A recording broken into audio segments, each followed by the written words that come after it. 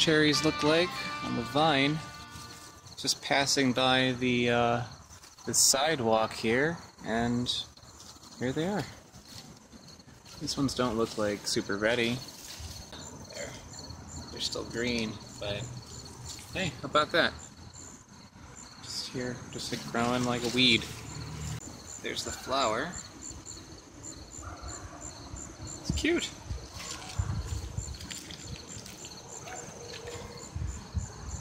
Yeah, too bad they're not ready. I want to eat them. Greetings. So this one's probably going to be kind of quick, but certainly worth mentioning.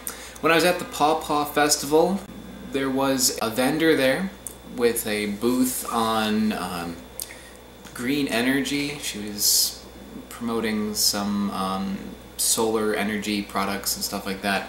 But she had some fruit, and we got talking about fruit, and she shared a couple things with me, including these, which are a variety of golden berry that I have never seen before. She called them ground cherries, which is another name for them. They're also known as Cape gooseberries. Back, I think, on my 16th episode, I reviewed the golden berry. And if you haven't seen that episode, you know, check that out. I'll put a link right here. You click on that strange tabloid over there. Click on that tabloid and it'll bring you to my my golden berry episode. Watch that first, so you know what a golden berry tastes like if you don't know already. They're kind of interesting because they're related to tomatoes, but they don't really taste like tomatoes how you would expect a tomato to taste. But they do have like a little bit of a tomato taste, and also a berry flavor, something like raspberries.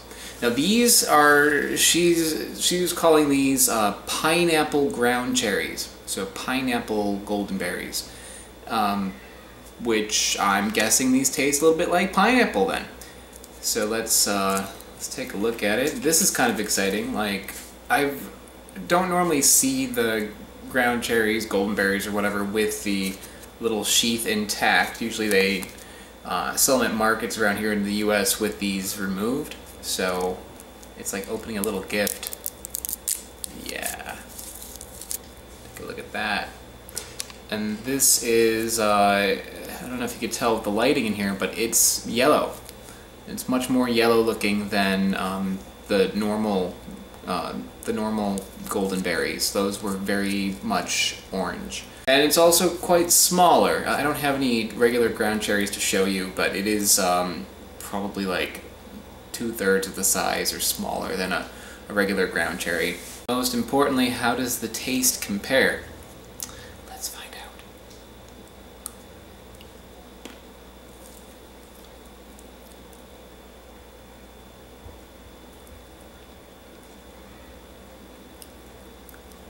That's really nice. These are really, really good.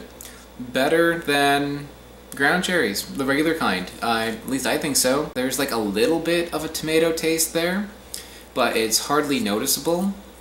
It does have a pineapple taste.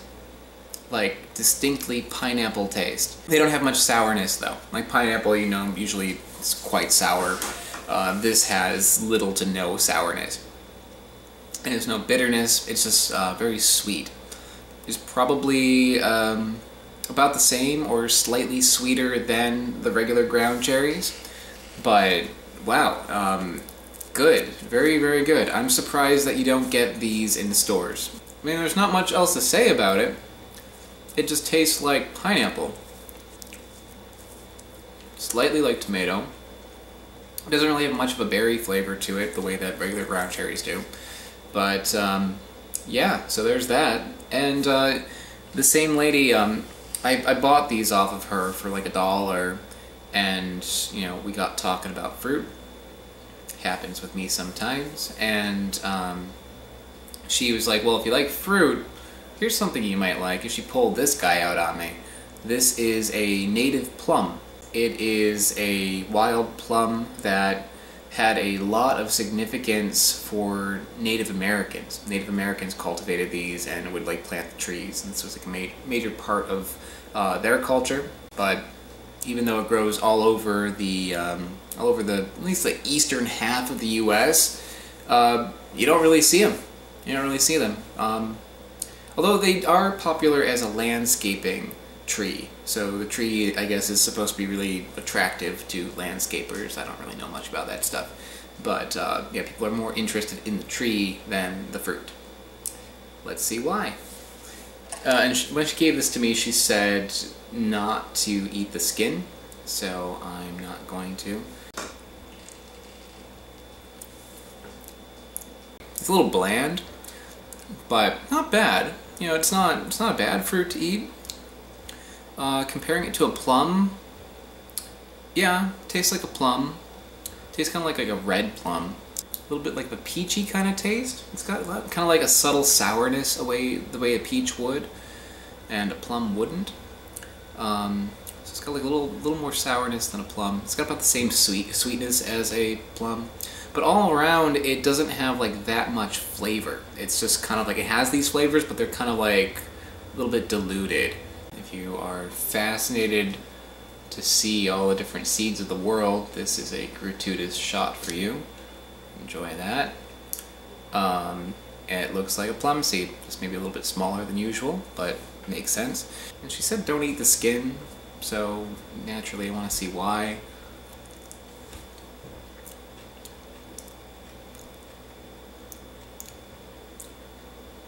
Yeah, it's not terrible, but I don't want to eat it. It's kind of like bitter. And initially it's just kind of like, yeah, what it is, it doesn't really taste like anything. But it's kind of like tough to chew. And then it kind of like comes up afterwards and kind of like bites you a little bit with a little herbal, bittery kind of flavor. And the fruit itself has a little bit of a an herbal kind of taste to it as well. Yeah, so not too much more to say about it, but interesting to see it.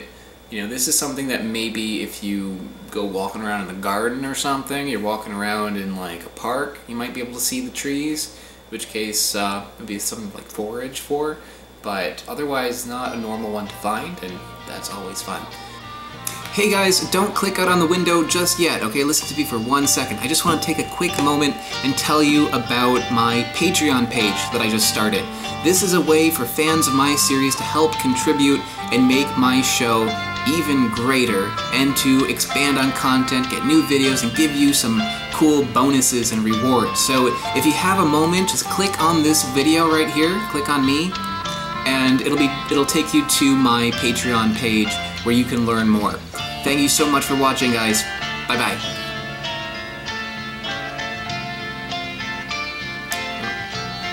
I made this video too long. Yeah, you can, if you don't want to go to the Patreon page, it's okay. You can also click on one of these fruit videos. There's one over here. You can go to the next episode, and you can go down over here to go to the last week's episode, and yeah. Oh yeah, subscribe. Subscribing is helpful, and like it's good. Liking it is good. And leave a comment if you want to leave a comment. You know, tell me what you think. If you liked it, you hated it. Yeah. Okay, that's it. Bye bye.